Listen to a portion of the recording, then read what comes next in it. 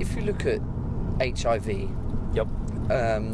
and you look at sort of the male gay community, Yep. which has a massive devastating effect, what would be the cause of that then?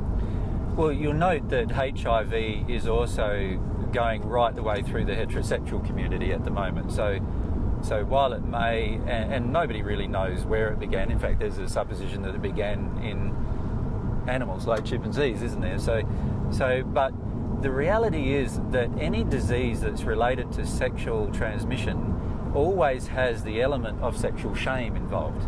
And unfortunately, many people in the gay community, as soon as they realise that they are gay, they have so much rage and abuse projected at them from the environment that they go into almost this state, many of them, of fear of not feeling their own sexual shame as a result. And I don't feel they need to have any shame. The reality is they don't need it, but because, well, there's a bushfire up here. There's quite a big fire actually.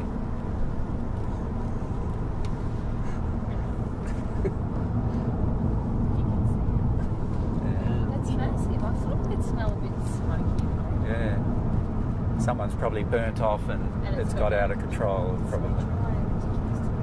Yeah. So getting back to the gay community, what happens is that very many gay people from a very young age know that if they admit that they are gay, they admit they are homosexual, that their families will disapprove of them, their friends will disapprove of them. They almost have this automatic feeling, many of them, of feeling sexually ashamed because they are attracted to the same gender and so forth. And these kind of feelings are the result of the projections of the world around them. Because from God's perspective, there's nothing wrong with feeling a same-sex attraction as long as it is engaged in harmony with love.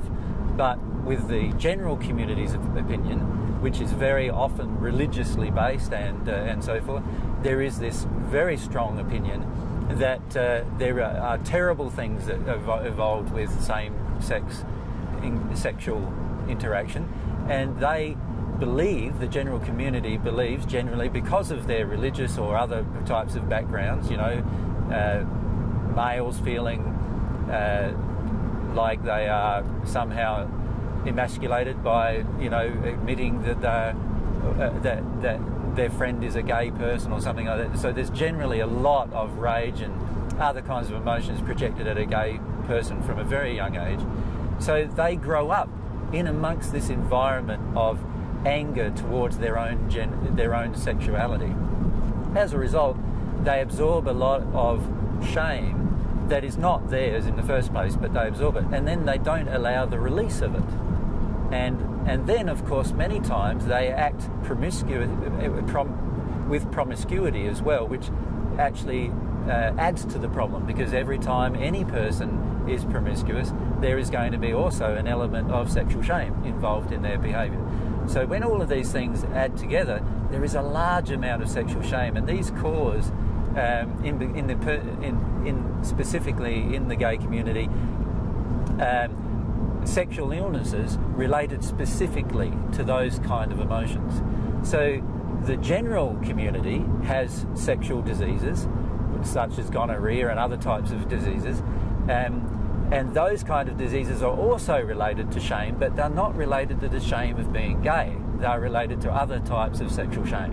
So every single sexual disease that a person can carry or catch is related at some point to sexual shame or their sexual behaviour. Yeah. Now, this is not saying that so for example, a person who catches gonorrhea, who's a heterosexual, it doesn't mean that they should be ashamed of their sexuality, that they should be ashamed of being a heterosexual. So for the same reason, a person who catches HIV and is a gay man shouldn't be ashamed of himself being gay, and that's not the reason why he caught the disease.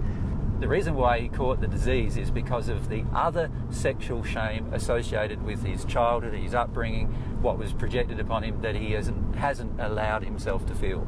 And in fact, if he allows himself to feel it, there is a very high chance of him curing the disease without needing medication. Just like there is a high chance of a person with gonorrhea working through their sexual issues. A heterosexual person who's caught gonorrhea can work through their sexual issues that have caused their gonorrhea and actually cure their gonorrhea using the same method. You know, it'll be different emotions that they have to go through, though. That's the only issue.